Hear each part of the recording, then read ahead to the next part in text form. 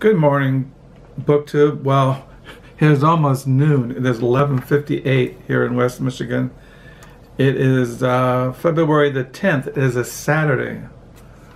And it will be noontime in about 2 minutes.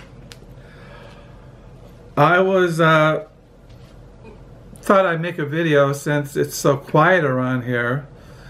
My dear sweet wife is still in Grand Rapids. I called her this morning around 8:15 and she was talking to our oldest son Caleb and little Josie Joy, our granddaughter, had not woke up. She was probably pretty tired because now she's a big sister. This morning our oldest son posted a photo of Josie Joy holding her little baby sister, Cora Lee, who was born yesterday evening. So yeah, Josie Joy is all kind of getting this whole new experience of having a little sister, having a baby. Or now she won't be the center of attention anymore, but I'm sure she'll do well. And so yeah, Carol didn't know what the plans were about coming home tonight or tomorrow. The weather is still winter-like, and she works Monday, I think. I'm not really sure. I can't remember. But Emily is doing fine, Cora Lee is doing fine, Caleb's doing fine, Josephine and Carol. So that's good. Carol mentioned about us going over Monday, this coming Monday, to see Cora Lee. Of course, immediately I got a sick feeling in my stomach because I don't like driving when the roads are covered with snow and ice and people are sliding around, and I just don't want to die in a car wreck on some freeway.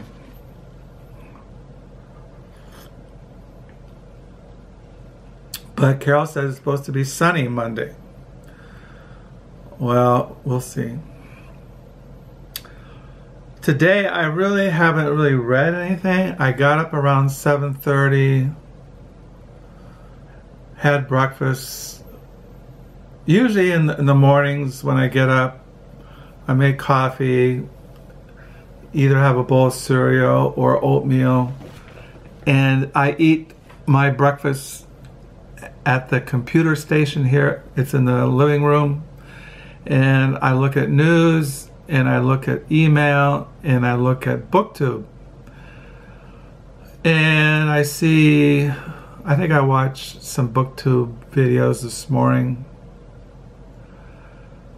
I was kind of out of it, so I didn't really read anything, but I just got out to read this afternoon William Perkins, Volume 3, his exposition on Hebrews chapter 11. So you have the Bible, and then you go, it's in the New Testament. And as you're going through the New Testament, you have, before Hebrews, you have, let me see here, Hebrews, there's been debate over the centuries who wrote Hebrews. Some say the Apostle Paul, some say the writer is unknown. But, so yeah, you have First and Second Timothy, Titus, Philemon, and then you have the Epistle to the Hebrews.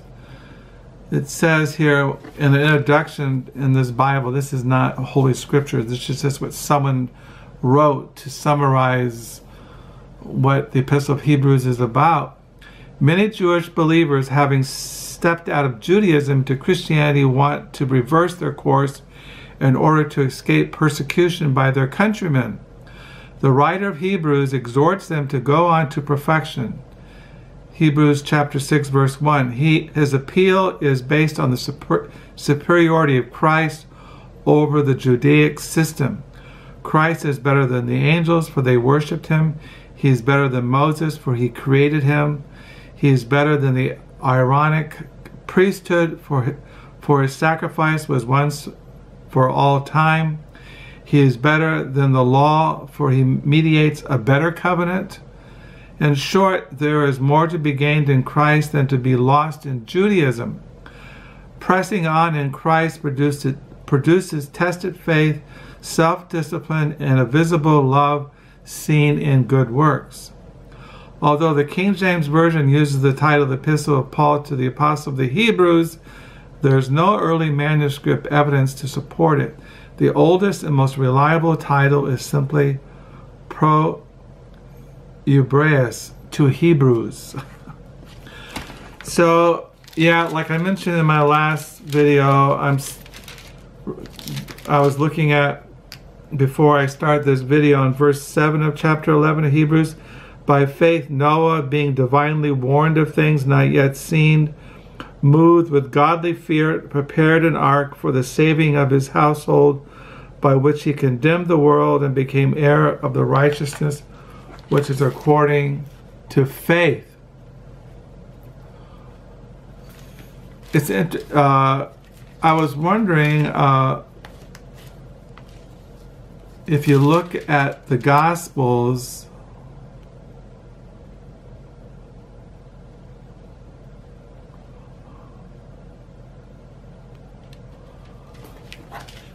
I was wondering if Noah is mentioned in one of the genealogies of Jesus. But I'm going to look at Luke. I'm just kind of curious. Let me see here.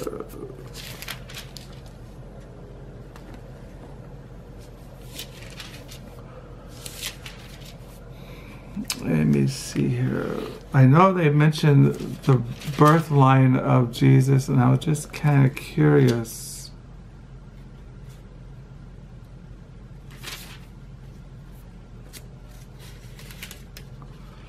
Let me see here.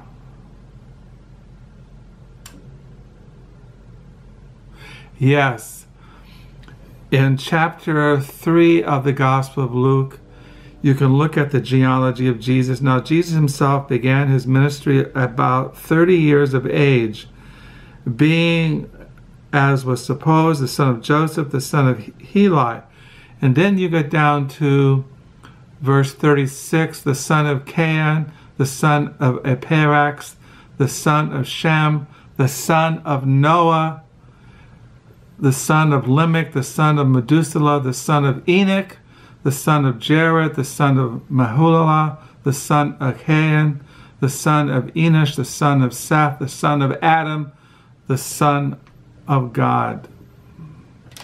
So yeah, so of all the historical personages in the genealogy of Jesus, you have Abraham, you have Noah, you have, of course, David, because it was prophesied in the Old Testament that Jesus would come from the tribe of Judah and that he would be of the line of David.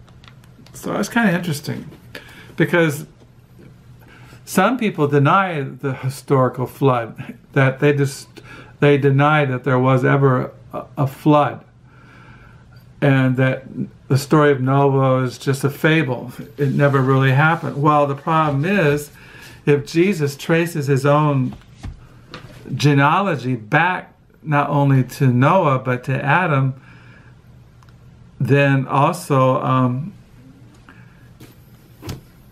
obviously Noah was an historical person. It's also interesting that Jesus mentions Noah in one of his, it's called the Olivet Discourse. It's where he talks about what will take place just before the second coming of Christ. He says, but of that hour, of that day and hour, no one knows, not even the angels of heaven, but my Father only.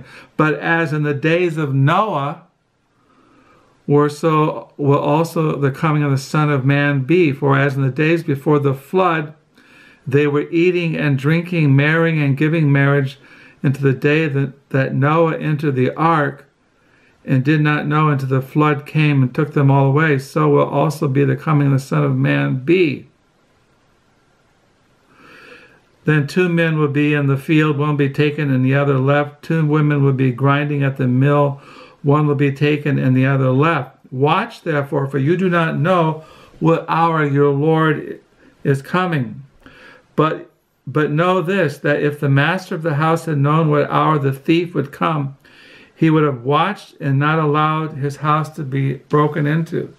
Therefore, you also be ready, for the Son of Man is coming at an hour you do not expect. So I find that kind of interesting, that Jesus believed in the flood.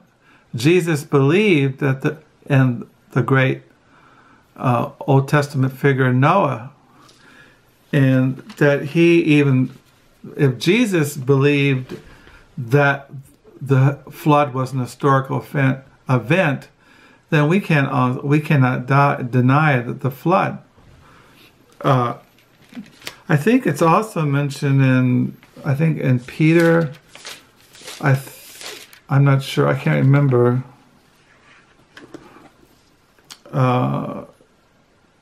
I think the flood is mentioned in another place,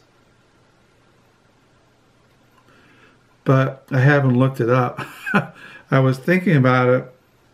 Oh, here it is. In 2 Peter, now Peter was one of the apostles, the chief apostle. He was one of the 12 disciples of Christ. It says, "For if God did not spare the angels who sinned, but cast them down to hell and deliver them into the chains of darkness to be reserved for judgment, but did not spare the ancient world, but saved Noah, one of the 8 people, a preacher of righteousness, bringing in the flood on the world of the ungodly, and turning the cities of Sodom and Gomorrah into ashes, condemned them to destruction, making them an example to those who afterward would live ungodly, and delivered righteous Lot, and was oppressed by the by the filthy conduct of the wicked." So yeah, so as you look in the Bible, if you want to look at what the destruction of the earth would be like, he uses the example of the flood, because as it also says in 2 Peter, usually go on, it says, "But the day of the Lord," this is in chapter 3 of 2 Peter, "but the day of the Lord will come as a thief in the night." See, you're just quoting Jesus. "But the day of the Lord will come as a thief in the night, in which the heavens will pass away with a great noise, and the elements will melt with fervent heat. Both the earth and the works that are in it will be burned up. Therefore, since all these things will be dissolved, what manner of persons ought you to be in holy conduct and godliness, looking for the hastening the coming day of God, because of which the heavens will be dissolved, being on fire, and the elements will melt with fervent heat. Nevertheless, we, according to his promise, look for new heavens, a new earth in which righteousness dwells." So when you talk about heaven, people often say, well, I'm going to die and I'm going to go to heaven. Or you read an obituary in the newspaper, well, that he went to heaven. Well, heaven, as you read in the book of Revelations, it says, if you read the book of Revelations about heaven, I just thought I show you this. It says, as you look in Revelations, about what is heaven. Let me see here. This Bible is getting old. Okay. You read here in Revelations,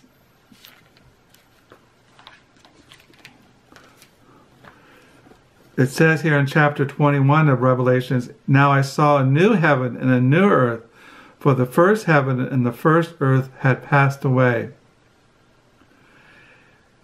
Also there was no more sea. Then I, John, saw the holy city, New Jerusalem, coming down out of heaven from God, prepared as a bride adorned for her husband. So what you have here is that heaven comes down to the new earth.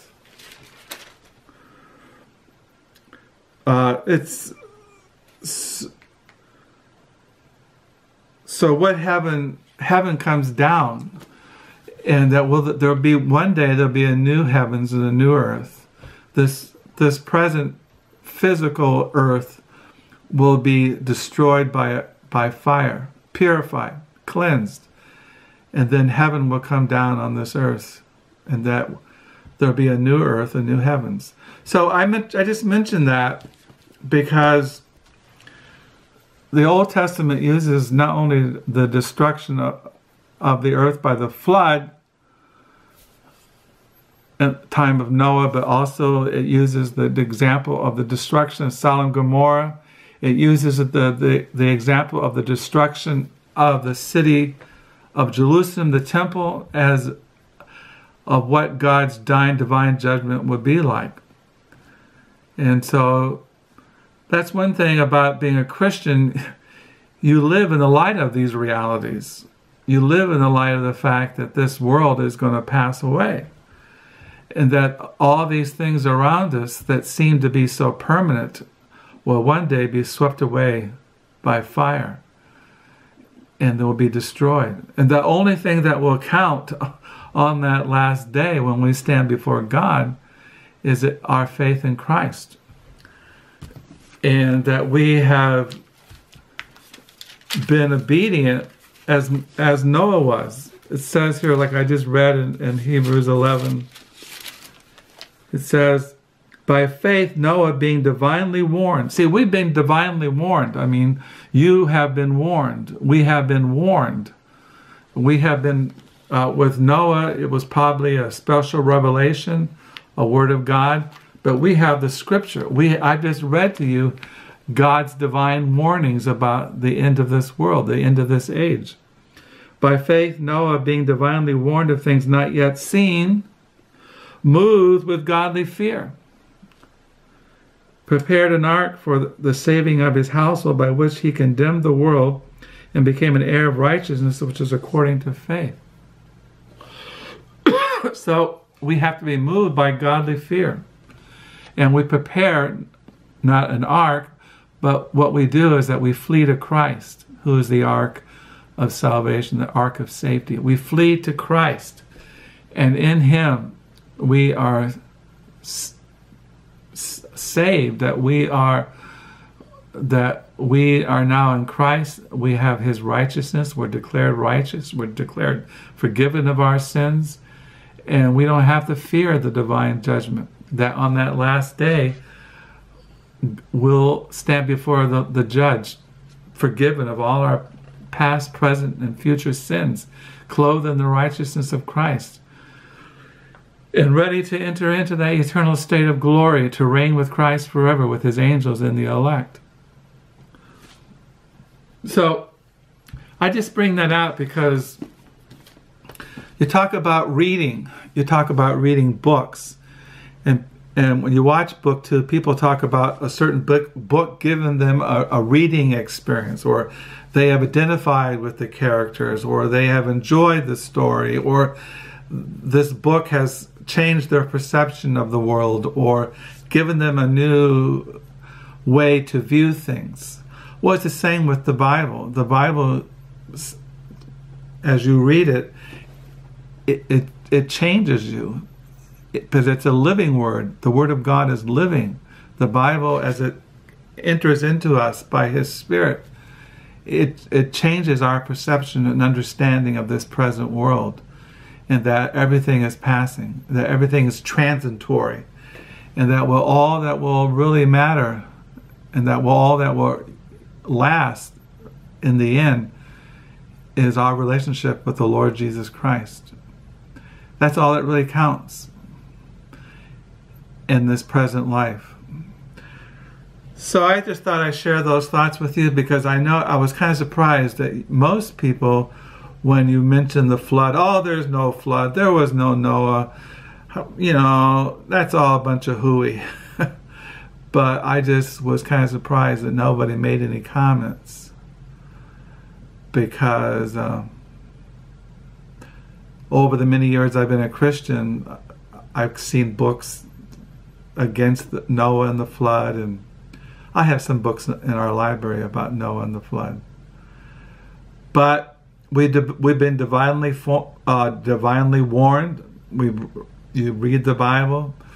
Not only that, but God's word goes throughout the earth. I mentioned about Christian missions, that when I was in Bible college, I was going to be a Christian missionary, and then I realized I wanted to be a gospel preacher, and then that didn't work out, and so now I'm a 65-year-old person talking into this camera, making booktube videos. And like I said, I'm reading William Perkins. I still have on my desk the works of William Perkins. I got those, and I'm still reading From Heaven He Came and He Sought Her, Definite Atonement, Historical, Biblical, Theological, and Pastoral Perspective, edited by David Gibson and Jonathan Gibson. Still reading God Has Spoken in His Son, A Biblical Theology of Hebrews by Peter T. O'Brien. Still reading the Reformation Commentary, Hebrews and James. Reading God's Glory and Salvation Through Judgment of Biblical Theology by James M. Hamilton Jr. And I'm looking at this new book I got in the mail last week. This is Matthew, the Gospel of Matthew, as interpreted by early Christian commentators. I got this. So I have these on my desk to read. But see, when you read these kinds of books, you just can't sit back and there is something required of you, that you have to believe and put faith and live in such a way that it's like another verse that just comes to my mind. It says in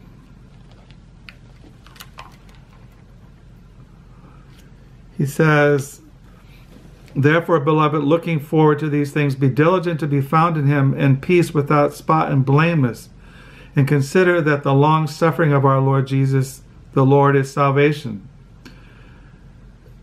As our beloved brother Paul, the Apostle Paul, according to the wisdom given to him, has written to you, so also in all his epistles, speaking in them of these things, which are some things hard to understand, which untaught and unstable people twist to their own destruction, as they also wrest the scriptures.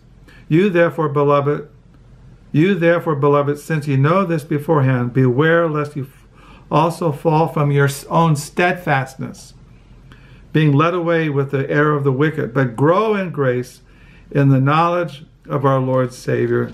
To him be the glory for now and forever. Amen. So I just thought I'd share these thoughts with you this afternoon. Now it's 12:21 here in West Michigan on a Saturday. Hoping you're having a good weekend, and till next time, bye.